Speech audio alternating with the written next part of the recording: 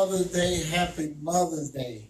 We give God all the glory and honor, and it's been a while since I've been in front of you.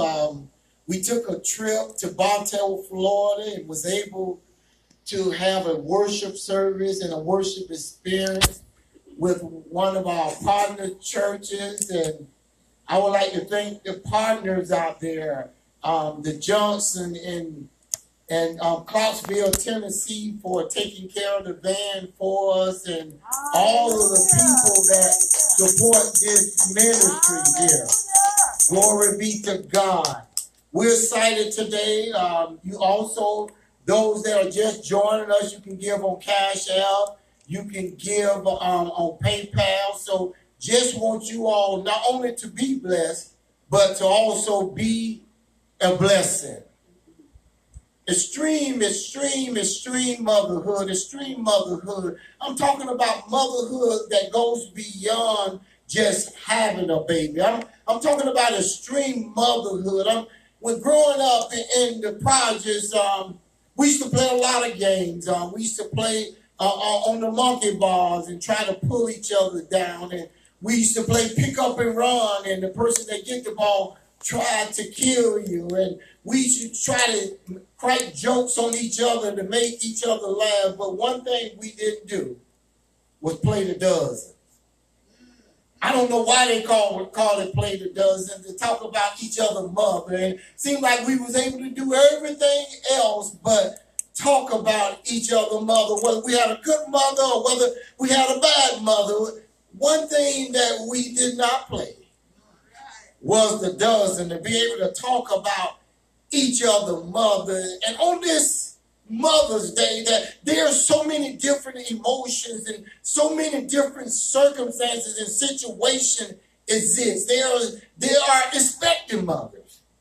There are mothers that are seasonal mothers, where they have had the kid and now they're concerned about their kids. There are mothers that have even lost their kids. There are also kids that have lost their mothers on this Mother's Day. There's a lot of extreme emotions going on this Mother's Day. So we come to just give you what the Lord is giving us. I come to tell you about Mother's Day. One thing about growing up with my mother and also my grandmother, that as children you had to go to church. Just like you breathe, you also had to go to church. Just like you played on the playground, you also had to go to church. Just like you went to school, you had to go to church. It's amazing to me how I can see so many people in Walmart, in the grocery store, in the salons. I can see them everywhere. People are not afraid to go anywhere now but the church. The only place people think they're going to catch COVID is in the church now. People are fine anywhere else. Matter of fact, a lot of people are not even wearing masks anymore. They're feeling so comfortable. They have already taken their shots, and people are comfortable everywhere but serving Almighty God. And growing up, we had to go to church. It was one thing that was very simple with extreme motherhood, that you didn't choose, but they chose for you, that this day that you will serve the Lord. You will get up out of this bed, no matter how tired you are, no matter how late you stayed up, no matter where you went the night before, but they will choose for you this day. You will get up out of that bed. You will serve the Lord. The extreme mother was like, as for me, in my house, I don't know about anyone else's house, but anybody that's under my roof, as for me in my house, we're going to serve the Lord. There was, my first point, there was a surrendering of your life to God, that you surrender your control, and you surrender your destiny of your life. You gave it all to God, and I come to tell you that you learn how to trust God. Amen. You don't always get what you deserve, but you usually get what you desire. The Bible says He gives you the desires of your heart. And then they put a desire in you to worship the Lord. They put a desire into you to want to pray. They gave a desire into you to give, even if you gave 10 cents. They put a desire in you for you to go into the house of God and to reverence Him some kind of way. They put a desire for you to pray and to give. And they taught you how to be your brother's keeper and how to forgive one another and how to love one another and to love yourself as your neighbor. I was taught how to go around the world and treat everybody I come in contact with just because I learned how to be a neighbor. I was there when my mother didn't have some sugar and she was baking a cake. She didn't go to Walmart. She didn't go to the neighborhood store. She didn't go to Christie. She went to her neighbor. Extreme motherhood. The things that we learned because we didn't have a choice back then. But as for this day, we had to serve the Lord. And then they was working on training us. That was Joshua 24:15, but they was working on us, training us. And Proverbs 22 said they were working on training us up. Okay, now. Train up a child in the way that he should go. When they get older, they shall not depart. They will not depart. And the Amplified said that with individual gifts and bending. Back then, people took a notice of their kids. You didn't just play all day, but there's a time you have to sit down and be still. There's times they observed certain gifting in you. They saw you was bent a certain way. They saw you was gifted a certain way. They noticed certain things about you. They didn't just live in the same house and they didn't know who you were or who you are. I'm talking about extreme motherhood. Extreme motherhood, that they begin to put certain things in front of you because they notice your individual gift or your individual bending. They start training you up, even as a child, the things that you would do as you got older. They took notice of you. You wasn't just around your mother, and even though my mother had 11 kids, she knew each one of us individually. She knew who would need more help, who would need a little help, and who would need practically no help. She knew where each other lay, each other eating habit. She knew us individually. I'm talking about extreme motherhood. I'm talking about extreme motherhood that they trained us in a way that we knew that our parents were special and that we was taught that children obey your parents in the Lord. See them as a representative of God. You say, Pastor, now you're going a little too far. Parents curse their kids out. Kids are cursing parents out, saying that they hate each other. What are you teaching? I'm teaching the Bible. I'm teaching where we need to get back to. Children, obey your parents in the Lord. They're the representative of God in the earth. They are your ambassador. Well, what if they're wrong? You still respect them. Well, what if they get on my last nerve? You got to look for another one. For this is just and right. Honor, esteem, value. That's precious. Your father and your mother. Yeah. It said this comes with a commandment. This comes with a promise. The first promise. He said that the one of the reasons why you might be going through what you're going through because you haven't learned to obey your parents in the Lord. He said in verse 3, in Ephesians 6:3, he said that all may be well, not some, but all may be well with you. That you may live not only a short time, but a long time upon the earth, just by honoring. Train them up. Well, Pastor, you just don't know. My baby looked good from the first minute she came out of me, even before they wiped the stuff off of my baby. I love my child. Train them up. Train them up.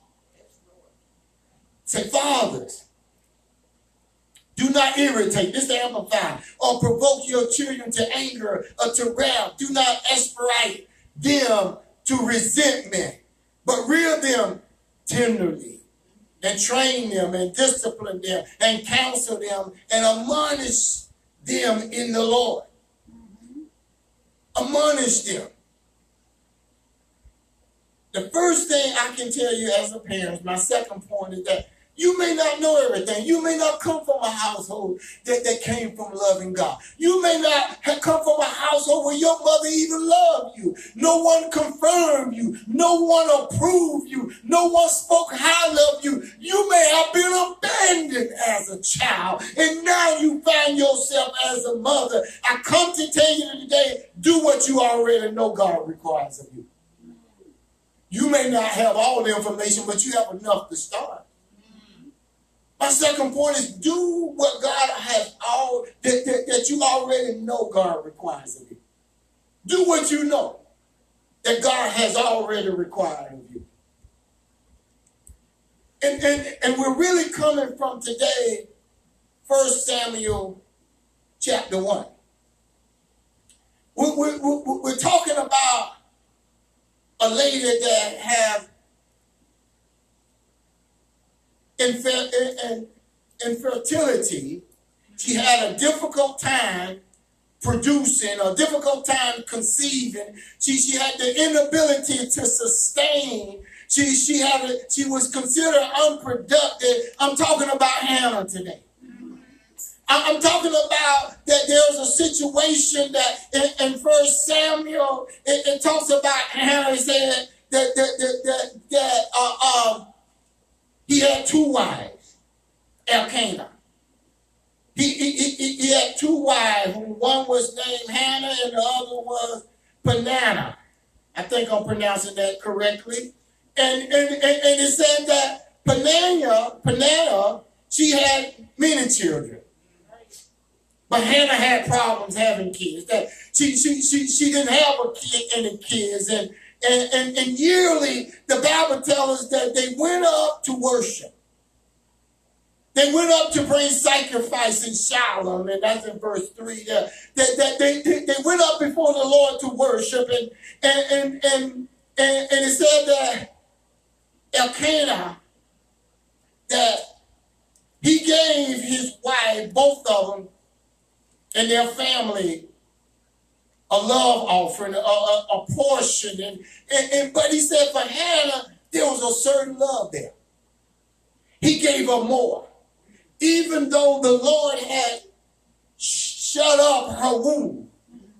There was a love there, but somehow somehow we can focus on what we don't have more than what we have. And Hannah kept crying about not having a baby, and the other wife didn't make it any better because she kept provoking her inability to not have kids. And the husband still, he's trying to tell her how much he loves her, but somehow we're able to focus on what we don't have instead of what we have. And sometimes you have to be able to find love even in your pain. Sometimes you have to hold on to the love you have even though you're enduring what you're doing. Sometimes even though you feel empty and barren, you still have to find some kind of way to connect to the love.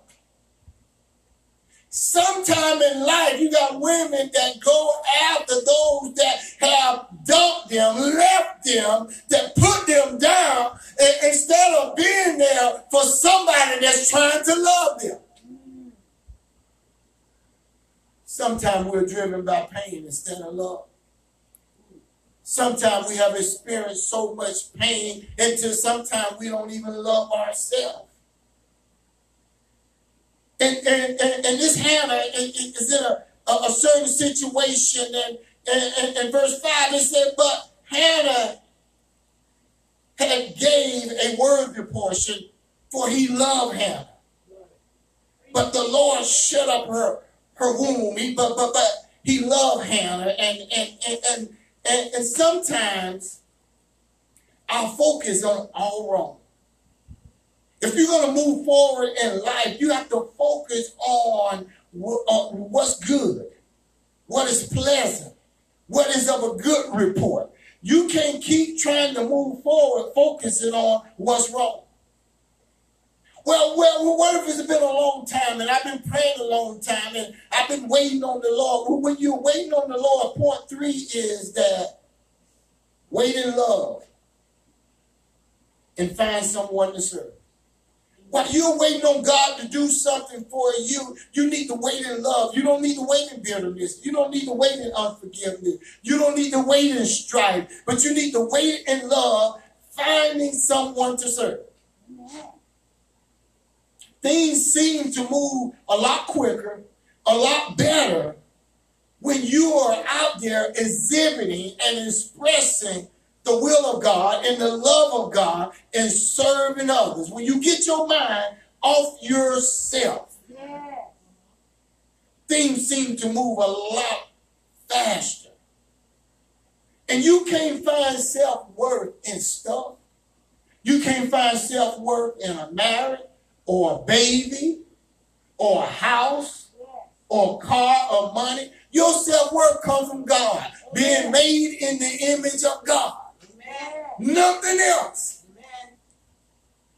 You'll know more or less whether you have no child or you have a house full. Your identity cannot be in a child or not having a child. And it's amazing to me how some people can see your pain and get joy out of it.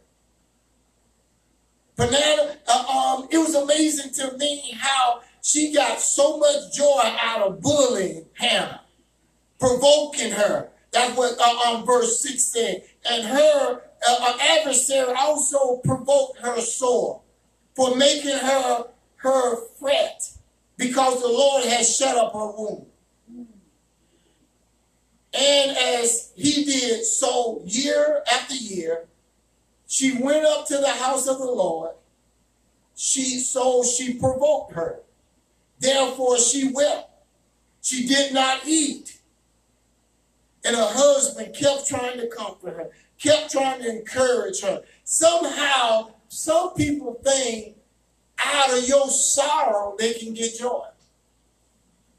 I don't know how people think that when God bless you, it's taken away from them. Some people look at life as a pie. If you get half of it, that means half of it is missing. But my God is like a river that flows. The rivers are living water that flows from you, and it just continues to flow. So if you got a little bucket, he'll fill you up. If you got a big bucket, he'll fill you up. There's no ending to God. He don't have one cattle, but he has 1,000 cattle on a hill. I don't know how people can ravish in other people's shortcomings and other people's pain. You know, everybody's going through something. So if anything, you should encourage someone. You should lift someone up. You should build someone up. You should try to bless someone.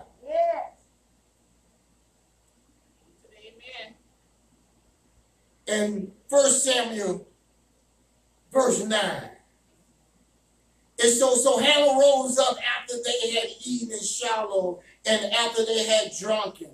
Now Eli the priest sat upon the seat by the post of the temple of the Lord.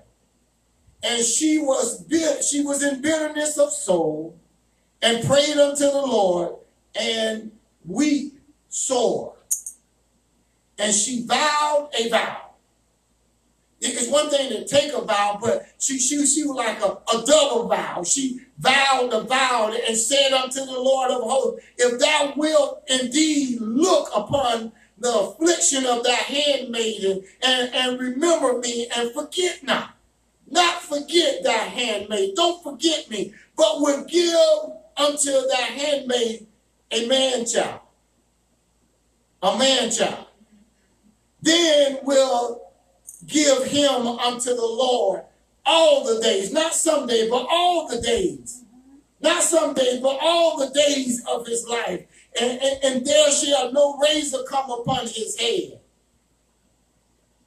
And I come to tell you that she began to pray.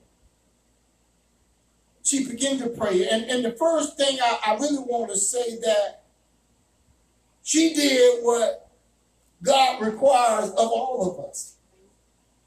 What is that, Pastor? She did it before she had it. Matter of fact, she started speaking and praying about a child. I learned in college that how the human mind operates and how we think that we look upon words, but we also look upon images or pictures, and that we connect an emotion to it, and we have to do it over and over, repetition. And that's where the scripture comes that when it says meditate on the word day and night, that I shall prosper, have good success. And here she's praying. She's using her word. She created an image. She told him what she wanted, not a female, but she wanted a male. And then she kept doing it. She had the repetition. But one thing she didn't have was the emotion. She had emotions of sorrow, but that's not how you receive from the Lord. You receive from the Lord from a certain type of emotion. Emotion of worship. Emotion of thanksgiving. An emotion of praise. Emotion that God is worthy to be praised. It's an emotion that she tapped into the emotion after, and I'm just going to preach it now, after she came in contact with the man of God. The man of God spoke to her, told her to go in peace. And by her understanding what peace means, that means that you're living your best life. That means that nothing missing and nothing broken. That means that you're at rest, you're at peace, that God will provide everything that you ever need. So when she heard the word of the Lord from the man of God, she came in agreement with it. It said her countenance changed. She said, she stopped crying. She wiped her eyes and she began to eat. She came in agreement with the word of God. You can hear this word all day long. If you don't come in agreement with what you are hearing concerning you from the Lord, you won't go anywhere. Her whole countenance shift. She didn't even have the baby. The Bible told us that she started worshiping God. She started worshiping God. Some things God haven't given us because he knows we won't give it back to him. Wow. So Pastor, make it plain. Your child. Not Hannah, your child. Not Hannah, your child. Not Hannah, your child. Not Hannah, your child. Pastor, you getting too personal now. That's what God wants. What are you carrying? What are you struggling with? What is God requiring of you today? God said, It was never your child in the beginning. I'm the one who gave them to you. I just didn't take you through what Hannah went through, but I still gave it to you just like I gave it to Hannah. Hannah, she knew. She took a vow. And she said it more than one time because she knew that when you can get attached to a baby that's living in you. You can get attached when you buy the crib and you paint the room and you decorate it before they even come. You can get attached when they latch themselves on you to get nourishment. You can get attached when you birth them and you put them on your shoulder. He know that you can get attached to them. To the point you never let them go. And God has called you today to do what Hannah did before she got the baby. Make a vow. A vow. I vow upon a vow that, Lord, I'll give them back to you. And that's what the Lord been waiting on. Because he can take care of them better than you can take care of them. He said, cast all your cares unto me because I care for you.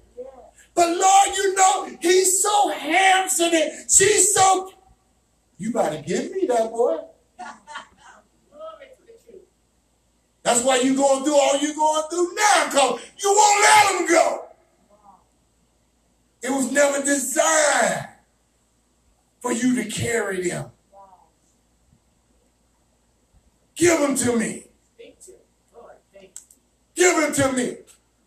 Yeah, but I love you, Lord, and I give tithes and offerings, and I know the word, and I shout, give that boy to me. Amen. You better do it. But my kids are going. I'm going to tell you one more time.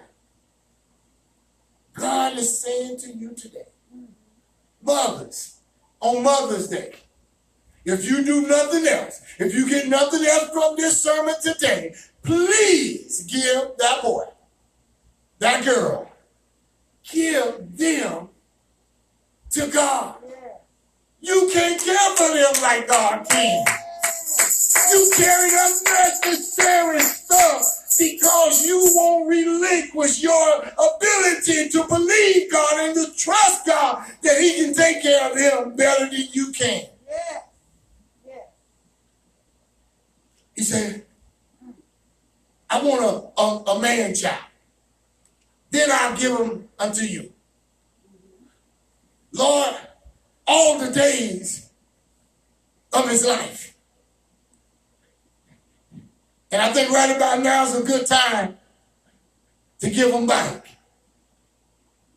And she was carrying this unborn child in her spirit so heavily until Eli thought she was drunk.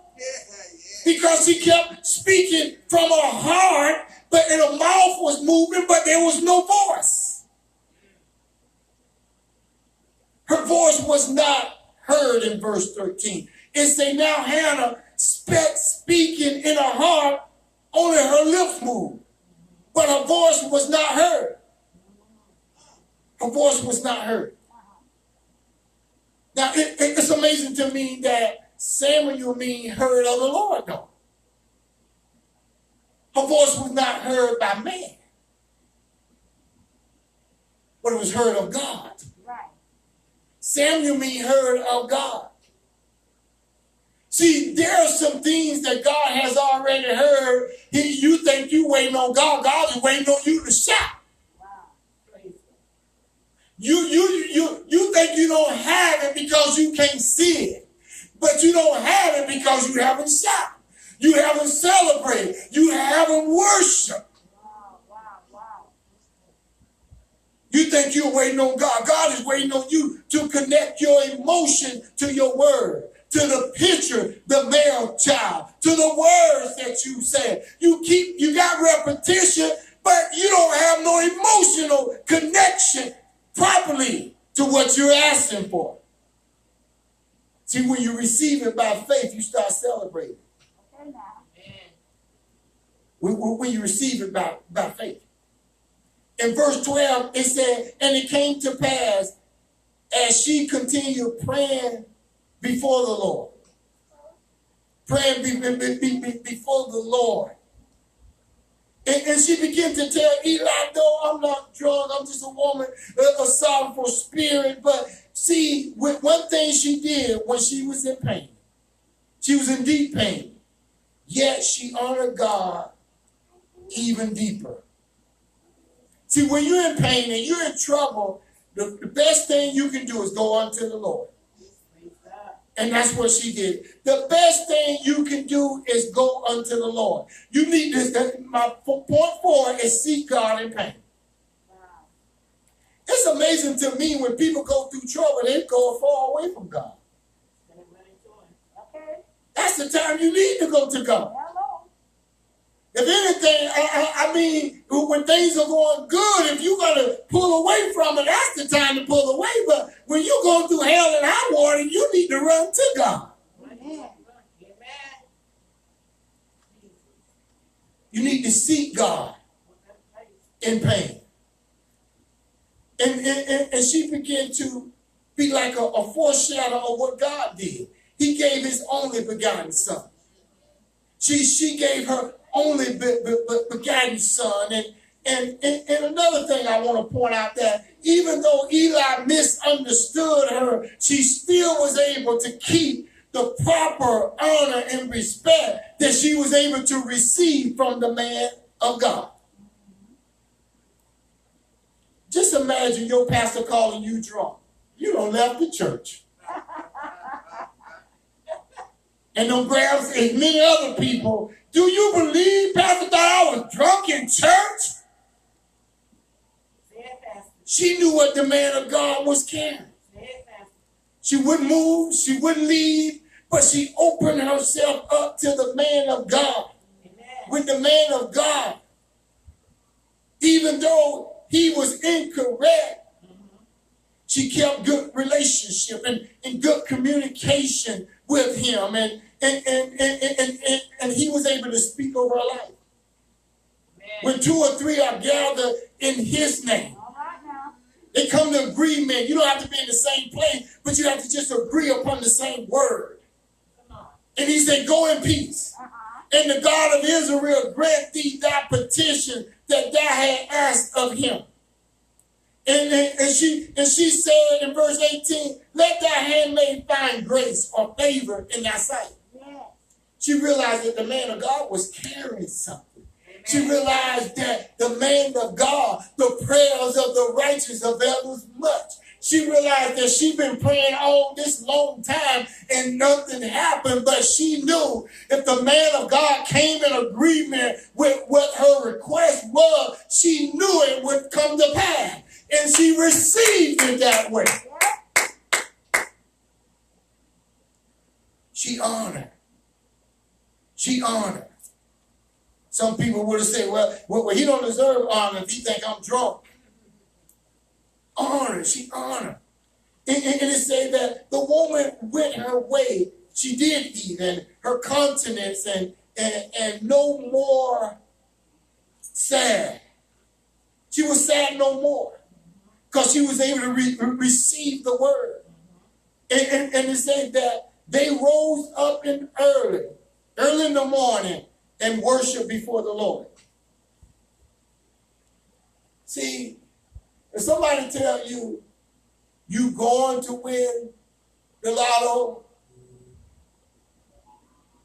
you're nothing is going to change if you don't believe it. But when you believe it, you hear, not you going to, but you hear you already won. And when you hear like that, you start wiping your face and you are no longer sad, and you start walking in the overflow. You start walking in the blessings of the Lord that make you rich and add no sorrow. You start living your best life. Hallelujah. Thank you, Lord. Yeah. She had no baby, but she started worshiping. She had no baby, you start worshiping.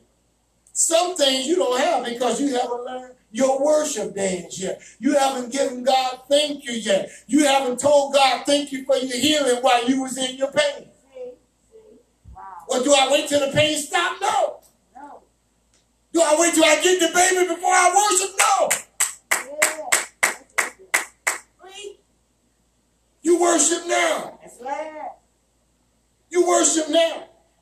Her change took place when she was able to receive the word of God from the man of God. She was able to go in peace and realize that it was already done. It was already finished. Yeah. It was already.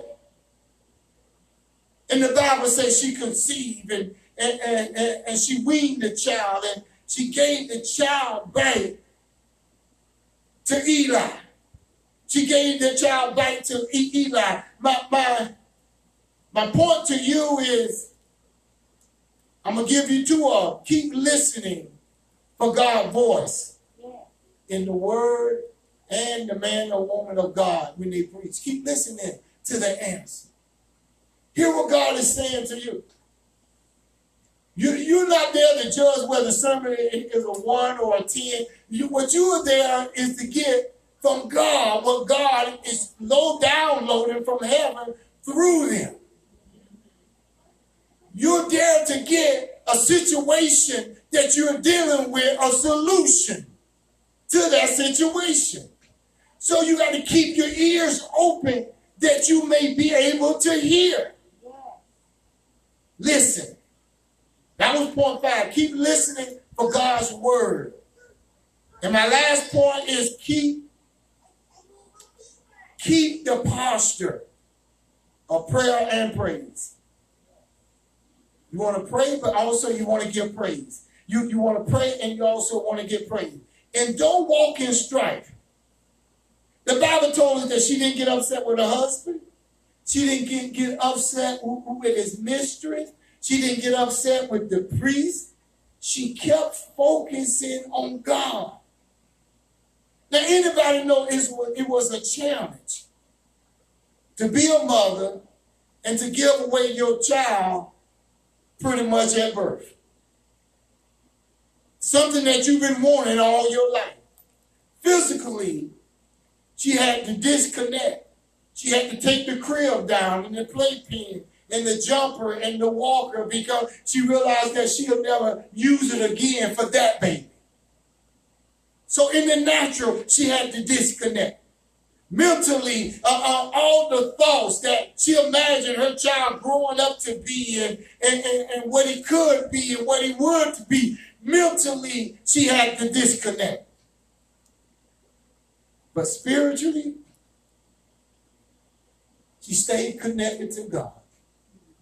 She found the peace in God and God's ability to keep what he birthed. Do you believe he can do it for what you birthed, mothers? On this Mother's Day, I mean, do you believe God has the ability to keep what he has birthed? And she had a peace with God. She had a peace giving God back her child and believing God for the best for her child. She had a peace that this is the right time to give him back.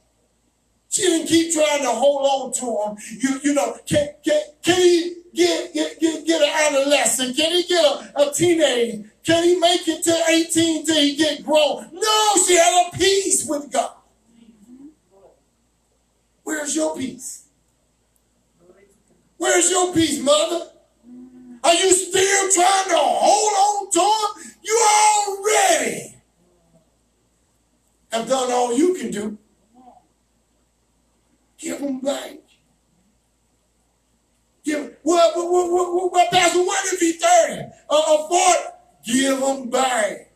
What if he's 50 or 60? Give him back. Give him back. For those that are out there where you're not saved. So Pastor, I'm not even saved. How can I train up my kids? And How can they honor me? So today is your day.